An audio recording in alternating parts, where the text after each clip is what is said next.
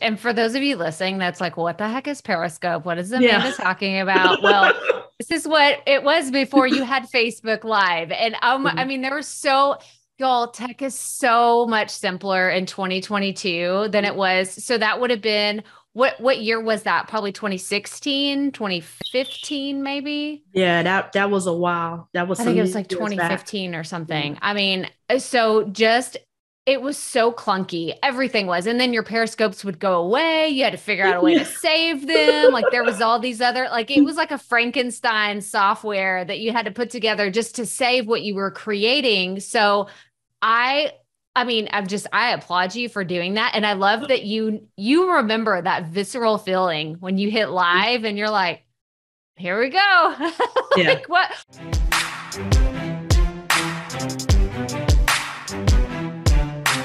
What went through your mind, like right before you hit live? I was like, well, I've always been a take advice type of person. Like my mom was like 40 when she had me. So I always grew up around older people. And one thing I've learned is that they're wise. So if they tell you something, you listen. You know, I grew up in the South. Somebody tell you something, you listen. So I've always had that mentality, but I didn't think much of it. I was like, well, she's older, she acts, so I'll just listen. You know, but it was definitely a little scary, you know, and you feel weird, but it's kind of like making love. The more you do it, the better you get. You know? This is great. She could have said making cakes, but she said making love. I love that. This is fantastic. We're going in a whole nother direction. It's getting spicy in here now today. This is great. Yeah, I'm grateful though. It turned out amazing. Yes. Well, I look at and like it makes so much more sense now in looking at all of your journey that you didn't just wake up, you know, one day in 2022 and say, I think I want to start a podcast. Like you've been at this, like you've been testing and trying different types of platforms. So what was the next thing that you added into your content toolkit? Did you start doing blogs after that? Or where did your Periscope days kind of lead you? So my Periscope days, it's crazy because I've been doing this for years, but I honestly feel like I'm just getting started because my Periscope days were amazing. But what would happen is that eventually I started sharing business tips, you know, like chef tips, stuff like that, that I knew about marketing. And there was this other young lady who would share marketing tips too. And sometimes we would go on at the same time. So we used to call it scope spec, you know, because as we're building followers, we knew we had the same followers. And I was like, look, we keep going on at the same time. We don't want to make people choose. So we actually decided to get together and form a partnership. Oh, that's great. And that was about 4 years ago. And so that was the next step. And I didn't even enter it thinking, you know, like I'll have products for bakers and stuff like that. So we formed a partnership. We formed a membership. And we started taking everything just to a higher level and teaching bakers. I did that for about 4 years. Eventually, Periscope went away. So obviously, Instagram was the next step for us. So she had an Instagram page. I had an Instagram page. I started growing that. But in 2021, I decided to end my partnership. Mm-hmm. And so then it was like starting all over. And so I kept the platforms that I have, which is Instagram. And then I just started to go a little further. I was like, well, I want to blog and I know about SEO and the benefits of that. And I believe in repurposing. You know, I tell people all the time, like, why just make something once and then, you know, just not do anything else with it. So when it came in terms of repurposing, I looked and I really studied my analytics. Mm-hmm. And I said, you know, YouTube might not bring in the followers like Instagram does, but I said, but people do convert and it's evergreen. Mm-hmm. So I started being really intentional with just trying to repurpose stuff to YouTube, just little by little.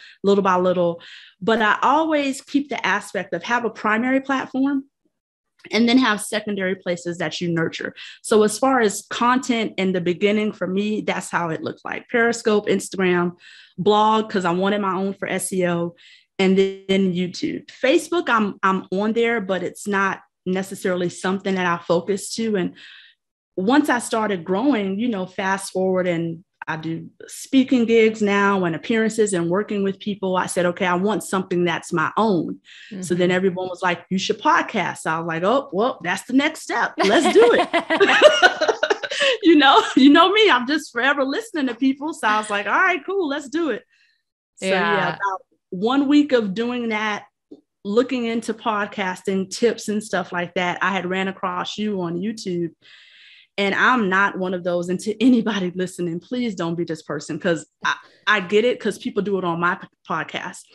Please don't think that you can sit here and listen to all these podcasts and then think, oh, I don't need to buy Crystal's course because I'll just listen to the podcast. No, in life, we pay for things two ways. We pay for things with our time and with our money. Mm-hmm. So sometimes when people are new, they think, why would I buy that? Why would I invest in that? Well, number one, because of the support, like you said, Crystal, because of the community, I can ask a question. Number two, you're saving time. And so after watching about 3 of your videos, I was like, hell, this still don't give me all the answers. So I was like, so what's the next step? I said, I like this chick. She's fun. She's to the point. So I was like, I'm ready to buy, because I don't have time to watch all these videos. So I went on the site and I found your program and I was like, yes, let's do it. I need to hurry up. So yeah, that was the next step for me.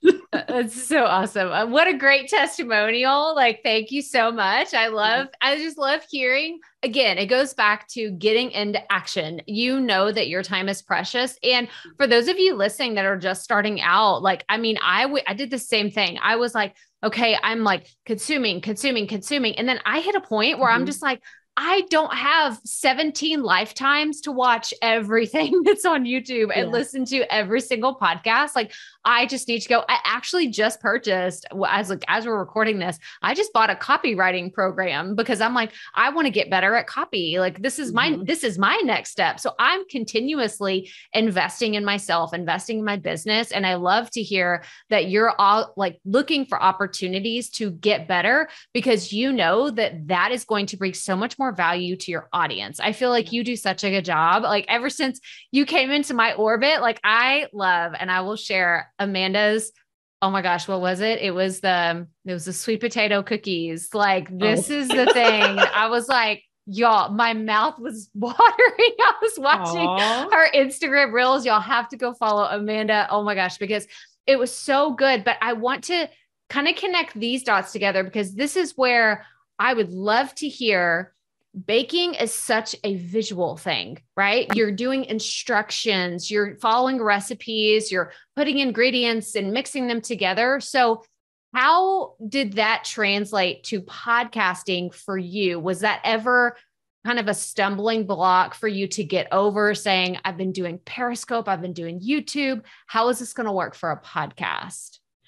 Not at all, because there's multiple ways that people can work it, whether it's you're sharing the stories of other bakers, sharing the journeys of those who operate baking businesses. And then mine is more so sharing what bakers go through as we build a business. So for me, I always, even when I was on Periscope, for me, it's always been the business portion. I do bake, I love to bake. I love to share recipes. I share recipes on YouTube and stuff, but hence the business name, Baking for Business. I'm all about the business aspect. So, I help bakers and sugar artists in order to generate six-figure baking businesses from home. So for me, it's just marketing.